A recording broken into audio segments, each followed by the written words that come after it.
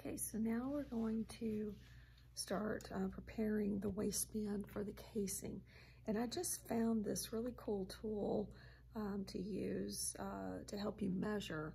So, but you can use a hem gauge, and that's what I've been using all these years until I just found this, this really cool tool I'm going to try out for the first time with you guys. So what we're going to do is we're going to fold down a ½ inch to turn under that raw edge, because we don't like raw edges. So looking at this tool here, it's got it marked here 1/4, 1/2, 3/4, and then 1 inch. So this line right here is a ½ inch.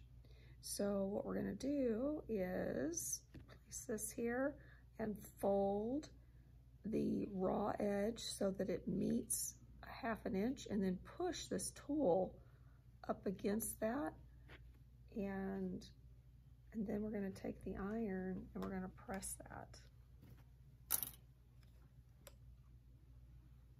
making sure that raw edge is on that ½ inch line there, and press.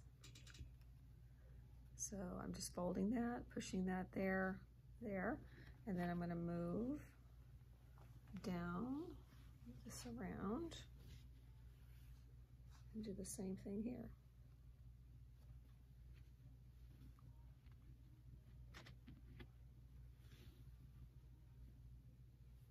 Just get it positioned and press.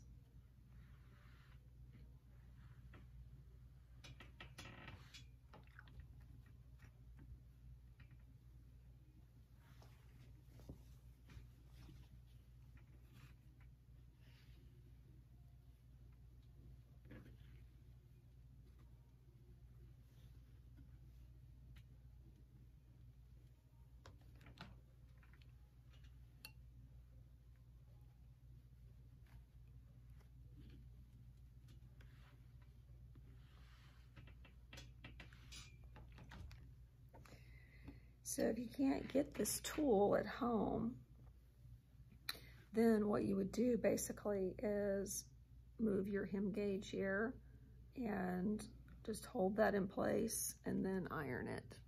So it would be like that. You'd fold it down, hold it, and then press.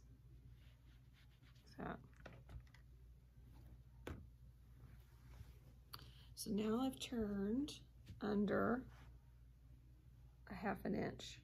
Now what I'm going to do is fold this down like so, and now it becomes 1.5 inches. So we're going to do this. Go ahead and measure 1.5 inches, and we're going to pin like that, and then fold down another. Just keep going all the way around. Make sure you're pinning where you're pinning this edge. So you got to go down through all layers and back up. And so use your hem gauge here. Now I could use this tool too, but I wanted to show this alternative because I'm not sure where you can get. I ordered this online, and I'm not sure. I haven't looked for it at Joann's to see if they have it or not.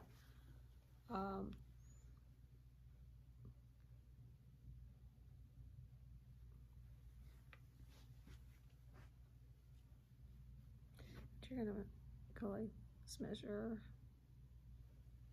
1.5 there.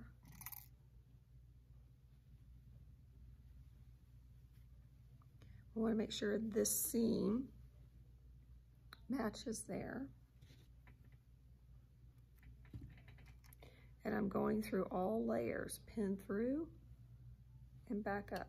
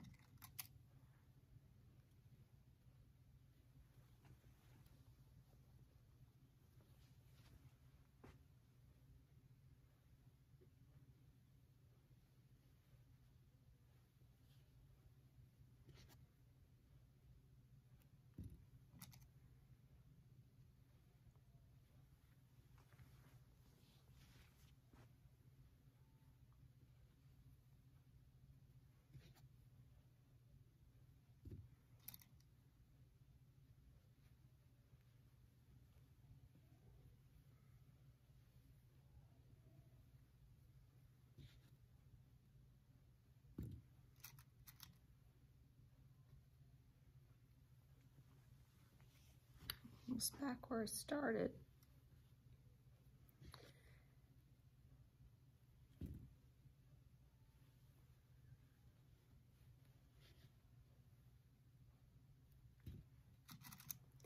And then after I get this all pinned, then I'm going to go and press that folded edge. Okay, so now it's all pinned. And now I'm going to press the opposite edge right here.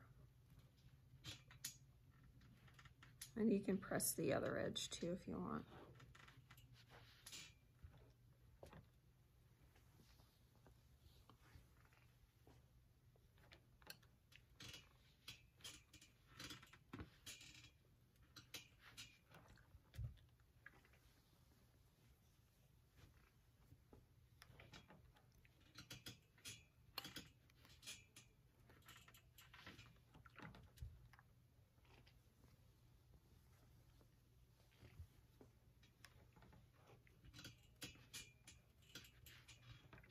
Now, what you need to do next is look to see where your back is, the back part of the pants. Now, there's a couple of ways you can tell the difference by the notches that were cut here. So remember, 2 notches was the front. So here's my 2 cuts right here. So that's the front, and then my 3 slits back here represented the back. So that's one way you can tell. The other way is you can look inside the pants and see where the center seam is. So you can open the pants up like this, and you can look at which one has the shorter scoop. And then remember, the back has a bigger scoop. So you can open it up and look inside, and you're looking for that center seam. So this is telling me that it's the back. So those are the 2 ways you can tell. So you're going to determine what your back is. And what you're going to do is take one of these pins out, and you're going to leave a 3-finger hole here. So I'm going to double pin, go through all layers, and come up and pin like that, and then do my 3-finger hole on the opposite side of that seam.